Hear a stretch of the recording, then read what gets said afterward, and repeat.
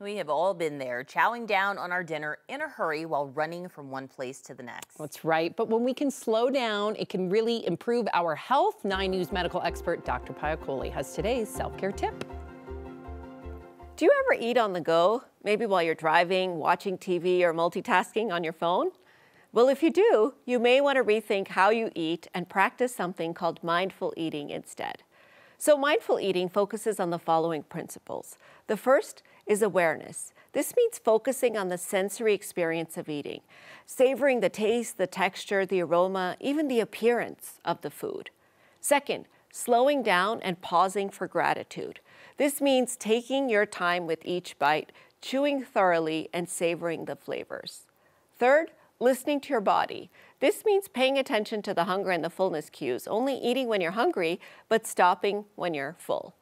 Fourth, you want to eliminate distractions, avoid multitasking while eating, and this helps you to fully engage with your meal.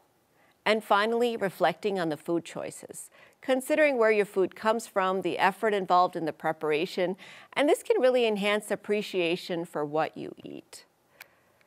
Mindful eating offers several benefits that can really enhance both your physical and mental well-being, including improving your relationship with food, helping with your digestion, reducing your stress, preventing emotional eating, and even being a good strategy for weight loss by preventing you from overeating.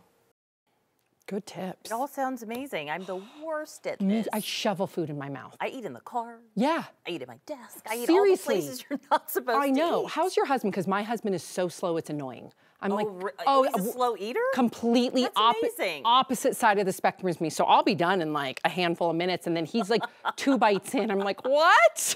Well, that's good. He's doing the right thing. I I've been know. told I'm a very loud eater. My husband likes to tell me that. So, I don't know if it's slow or fast, but it's loud apparently. Thank you, Ryan.